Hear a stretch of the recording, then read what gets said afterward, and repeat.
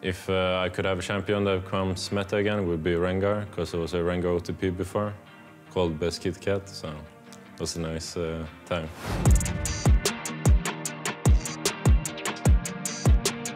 I will say from the champions that I like the most, the one I would like to become meta again, it will be probably Tristana. I think like she's okay right now, but she's been stronger in the past, and I just like champions with dashes, flashes, and that can do stuff, right? Like that's why I play so much Zeri, I play so much Ezreal. I just like champions that actually can have more creativity than just like point click and right clicking.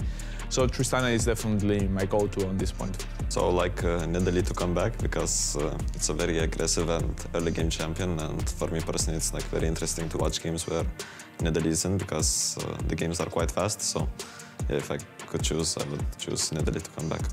저는 지금 메타가 너무 좋고 그냥 지금 메타에서 안 바뀌었으면 저는 좋겠어요. 지금 챔피언이 굉장히 마음에 듭니다. Or if I had to pick one champion to become meta again, it's tough because I like playing champions a lot when they're not so meta. A lot of my favorite champions are partly because it's quite unique when I play them. But I really like Darius, and I think he's very strong already. I think honestly a lot more people should be playing him. And I think if he becomes meta, it wouldn't be a bad thing.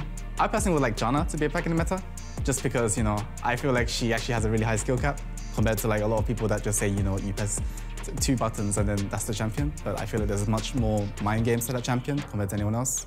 So yeah, I would like Janna to be back in the meta. She's also really fun. 아칼리 쓰는 챔프 메타가 왔으면 좋겠습니다. 왜냐하면 그 아마추어 시절 때부터 아칼리를 많이 사용했기 때문에 한번 대회에서 쓰면 잘할 것 같다는 생각이 들었어요.